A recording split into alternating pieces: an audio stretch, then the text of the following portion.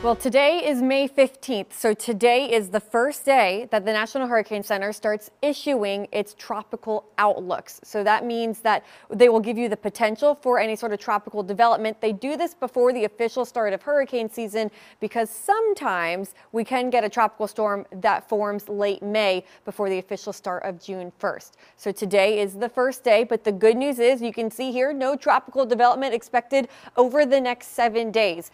That's another thing to point out. This is over the next 7 days. So over the past several years, of course, we have had the tropical developments that go for 2 days and 5 days. You'll remember us giving you a percent chance of a storm potentially developing, and that's usually over the next 5 days. New this year, it is now over the next 7 days. The National Hurricane Center says that their data shows that there's not a difference in accuracy between 5 days and 7 days, so they are able to give us all more of a heads up now. So officially starting this year, we will have 7-day outlooks. Today, again, is the first day. No tropical development expected within the next 7 days. Right now, it is beautiful for some of you out there, but look at that. We have some clouds building, some thunderstorms forming. I'm tracking it right now already, starting to see some of these storms out here. So let's put this into play mode and get a better look at exactly where we see some thunderstorms starting to pop. We got a good bit of lightning associated with this cell here. We've had about 20 strikes over the past couple of minutes, so that thunderstorm is something that we will watch.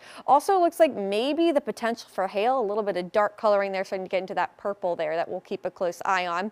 And that, of course, isn't it. We also have some more downpours now starting to develop out to its west. So over Lafitte, a little bit of shower activity there.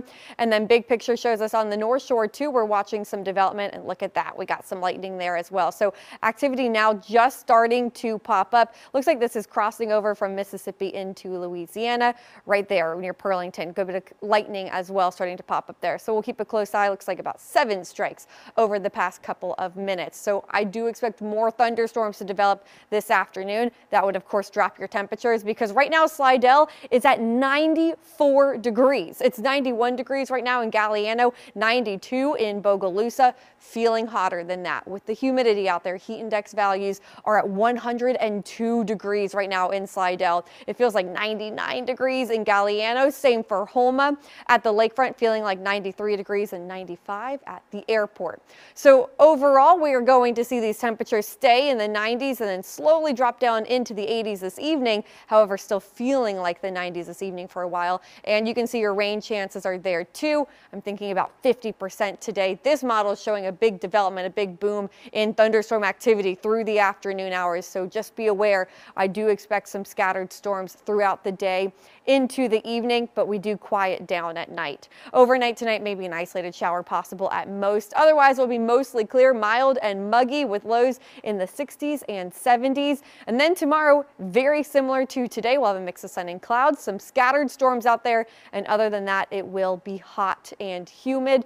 Temperatures tomorrow, highs likely in the 90s for those of you on the North Shore and a few on the South Shore as well. As for rain chances, I think we stay mostly dry in the morning, and then in the afternoon, we start to see some of that thunderstorm development. Again, very similar to today.